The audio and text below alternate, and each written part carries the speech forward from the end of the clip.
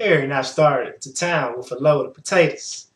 We came along the road from my place, and as I got here, I said, I'm going to see if I can't get John Wright to go in with me on the party telephone. I spoke to Wright about it once before, and he put me off, saying folks talk too much and all he asked was peace and quiet. I guess you know about how much he talked himself. But I thought maybe if I went to the house and talked about it before his wife, though I said to Harry that I didn't know what his wife wanted made much difference to John.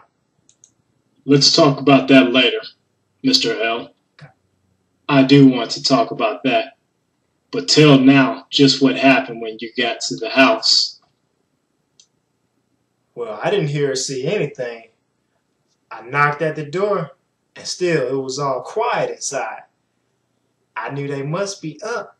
It was past 8 o'clock. So I knocked again, and I thought I heard somebody say, "Come in." I wasn't sure. I'm not sure yet, but I opened the door. This door right here. And there in that rocker, right over there, sat Mrs. Wright.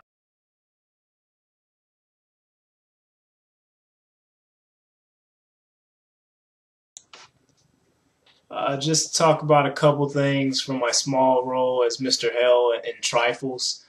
As you can see in my form analysis sheet, I talked about having a white t-shirt on with jeans. I can stand up, you can tell. But I talked about having on a white t-shirt and jeans, and as you can tell, I actually have a lot of mud on it from a long day at work and holes from working or whatnot. But that's a typical day for Mr. Hill. My version of Mr. Hill, of course. He had on a top hat as well, but I've already taken the hat off, as you can see. And you can also, in the video before, hear my actual accent. It's a little bit different from my accent now. I try to give Mr. Hill a country dialect accent. And at the end, I actually point to a door. As you can see, there is an actual door there. And then I have a rocker. It's not quite a rocker, but it's a chair. So it's just to knock out a couple things you may have noticed in the video. Hope you enjoyed the video. If you have any questions, just post them at the bottom in the comments area of YouTube. Thank you for watching my video.